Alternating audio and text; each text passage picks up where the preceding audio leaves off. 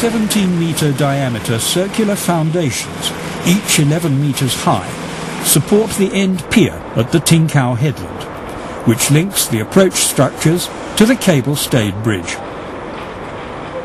These foundations were concreted in 2.2-metre high, 500 cubic metre lifts.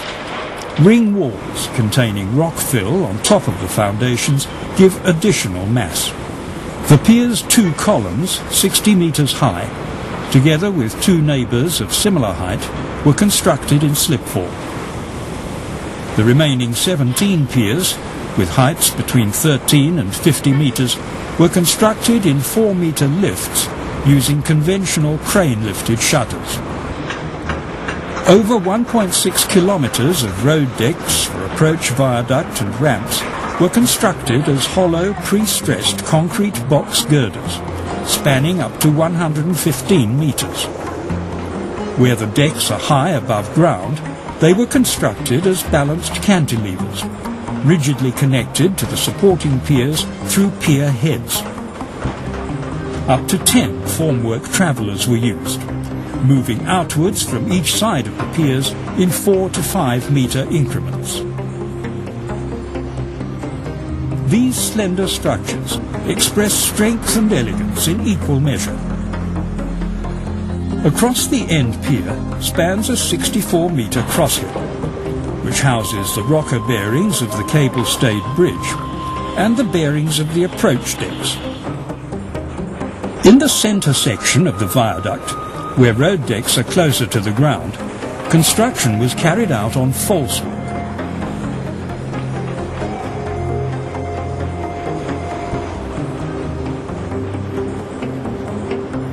Spans were concreted in 4 up to 22 metres long segments.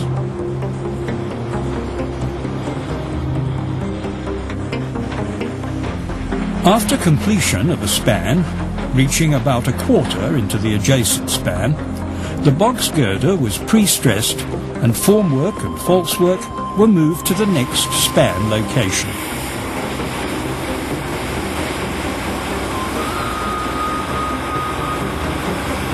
Abutments, heavily ballasted with fill material to prevent overturning, acted as counterbalances for the single-deck cantilevers where construction was carried out over the Kunming Highway.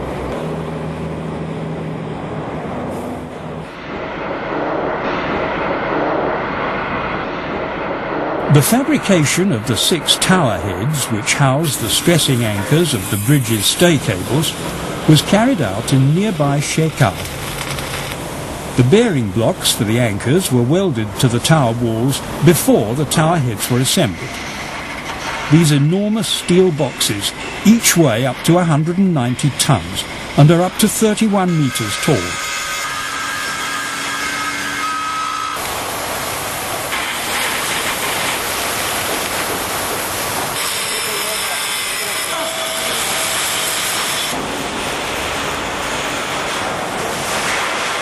The form tubes for up to 88 stay cables per structure had to be fitted with an accuracy of ½ degree. At the same time, welding of the airtight cross-strut boxes was carried out.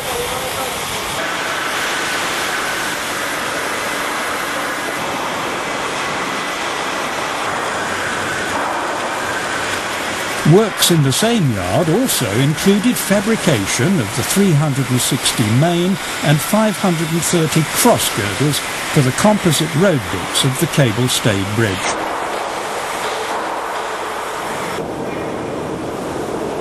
After fabrication and painting, individual girders were transported to 3 pre- and trial assembly areas. There, 2 main and 3 cross girders at a time were welded into 13.5 metres long grid units. The entire bridge was then trial assembled, 5 grids at a time, and specified bolt holes for the main girder connections block drilled to ensure correct alignment and fit of the splice plates during the deck erection on site.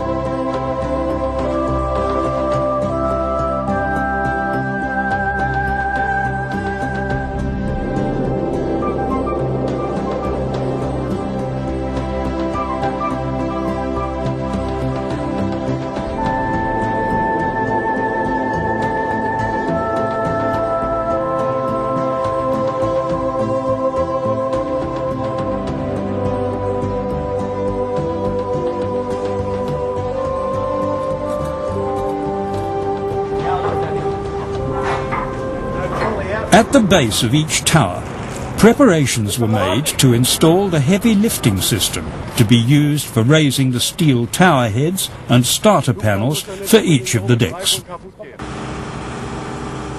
Two 200-ton strand jacks were mounted on each side of the lifting beams, which had been stressed to the tower concrete.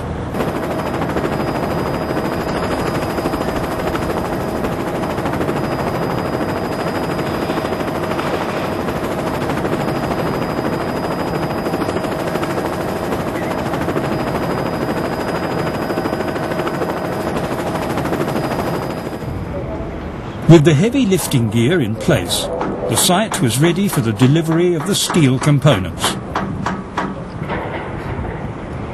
In March 1997, the tower heads for the Ting Kau Tower arrived by barge from Schlaich.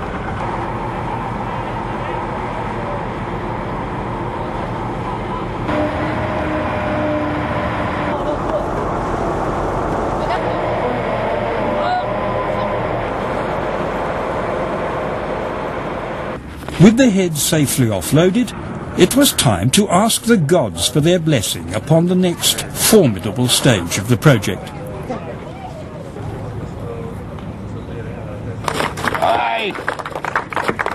Then it was back to work. A pathway was marked out for the multi-wheeled flatbed hydraulic trailer to carry the tower head to the exact position at the base of the tower where the lifting gear would be attached. On the Ting Kau side, the tight space between the tower and an adjacent rock face required additional movements before lifting could commence.